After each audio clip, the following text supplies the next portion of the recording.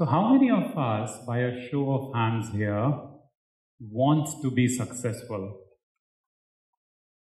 Not surprising, young ambitious minds raring to go. But now let's look around our alumni, our family, our friends. What percentage of people do you think really become really successful? What do we think? Any percentages? 5%?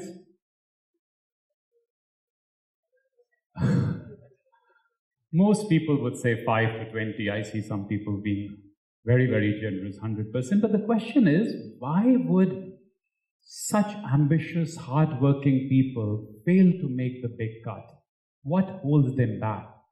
And I'm suggesting that maybe the reason is they fail to upgrade themselves. And hence the topic, keep walking, keep upgrading. I hope you don't remember Johnny Walker saying, keep walking, please. It's early in the morning. You see, all of us have strengths, but also some blind spots. And those blind spots, those flaws hold us back. I'm suggesting that successful people keep working on those flaws, keep improving themselves. For example, in a general manager role, you start with perhaps becoming too operational only to realize that you're pushing the wall and the wall is not moving. After a while, you become too strategic, envisioning great things, but nothing happens in execution. If you are introspecting well, over a period of time, you realize that great balance between operations and strategy required to make big businesses. So, students of the world, let's start upgrading ourselves. We have nothing to lose but our chains, our flaws. What I would do in the next 15 minutes is to give you 5 snippets from my own life where some wise, caring mentor came to me and said, these showed me the folly of my ways and hopefully made me better. If it resonates with you, I would consider this a good session. My very first reflection is from my first role in a great company called Procter & Gamble that was posted in Japan at that time. And after my first meeting, my manager called me aside and said, what was this meeting about? And I said, this assistant brand manager was trying to orient me on the business. She laughed and said, you were supposed to learn about the business, but I saw you doing most of the talking. And that's when the penny dropped. As young, articulate MBAs, I was from an IM like this. You are trained to influence others. You fall in love with your own voice. Argumentative Indians, always talking, never listening. Japanese, on the other hand, are masters in the art of empathy and of listening. I think the irony is when we try to listen, we are still in reality practicing our response when there is a disagreement. That's not really empathetic listening. And think about it. We spend so many classes trying to learn speaking, trying to learn reading, trying to learn writing, but hardly any class on listening. So my very first reflection is listen empathetically. There's a Native American proverb, listen or your tongue will make you deaf. My second rumination is from my second assignment. This was in a country, Philippines. And the rumination is, life is only 50% fair. Deal with it. I was posted to Philippines, which had a large back office center. And I was upset. I felt the world is against me because I was moving from a developed country, Japan, to a developing country. In those days of expatriate salaries, your salaries were linked to the cost of living. And I was moving from a front-end strategy role to a back-end role. My manager took me aside and said, strategically, what do you want to do it with your career? At that time, I was in finance, so I said, I want to become a CFO.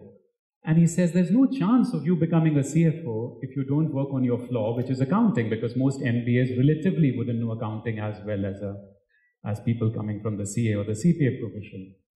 I took that advice to heart, and over the next few years, spent a lot of time trying to learn accounting, so much so that I started being invited for a CPA continuing education lecture, and very soon also became a CFO. So my big lesson is Life is only 50% fair. Control the controllables. Focus on your circle of influence. There'll be so many things beyond you. Just accept it. Shit happens, accept it. And then you also start seeing the beauty, the hidden beauty of those things. For example, in a back office role, you start learning people skills much earlier because very early on, you have a lot of people reporting to you. My third cogitation is around my third assignment, which is around collaboration. This was in Singapore.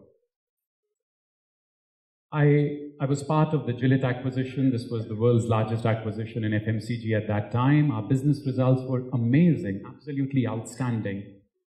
But that year, is there any harm in admitting it in an open forum? My annual performance assessment came out average. I was aghast. You feel the world is against you. My manager took me aside, our then CEO. He took me for a drink and he said, in your desire to push business results, you have developed rough edges, which is making collaboration difficult. Now, when you hear something like this, you feel, oh, I'm going to resign tomorrow. This company doesn't understand. Those losers there. But then you sleep over it. After a few days, the reality starts hitting you. And after wrestling with it for a few days, I realized there were times when, being insecure about my own career trajectory, I was blaming other people and making them lose their trust in me. I'm supposed to take responsibility. I can't blame my juniors, but I did that. And the greatness of that company that gave me a feedback immediately. It was a wake-up call in a great company, Singapore, because this country's Lee Kuan Yew's Singapore. It's known for its collaboration, so much diversity and yet so peaceful. They take everyone along. And since then, over years, I've generally been called an organization builder, a magnet for talent. The point I'm trying to make is, even today, I see many young talent. You will go to the corporate world very soon. Brilliant individual performers, but failing to get promoted because they fail to get people along. So collaboration, and it's difficult because it requires a win-win thinking. It requires a mindset of, it's not me versus you, it's me and you versus the problem. It requires almost a paradigm of abundance, that there is enough in the world. Just because you will have a little more wouldn't make me get any less. So that's my third reflection, collaboration. My fourth reflection is on extreme accountability. One of my friends is Brent Gleason. He's a Navy SEAL in US, and he keeps talking about extreme accountability. This was in my fourth assignment in a beautiful city, Cape Town, a country, South Africa, where we did a massive acquisition, Cipla, one of the largest pharmaceutical generic companies in the world, and I was posted there. As students of M&A will tell you, most M&As end up in failure because of poor post-merger integration. So we had a similar situation in the first year. Many of the assumptions we had made were not accurate in hindsight. We're all geniuses in hindsight. And because these were high visibility things, everyone was losing their head. Our then CEO, Mr. Miller, took us aside and made us do one major promise. He said, we will not crib about what was given to us. We will not complain about the issues that we have inherited.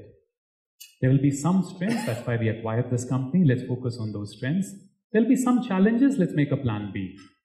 Over the next 3 years, our revenues doubled, our profits tripled, and our ROIC also doubled. So much so that it's generally regarded one of the best acquisitions in Indian pharma, but also there's a case study written on it, which is used to teach post-merger integration in business schools. I personally won the Young CFO of the Year award.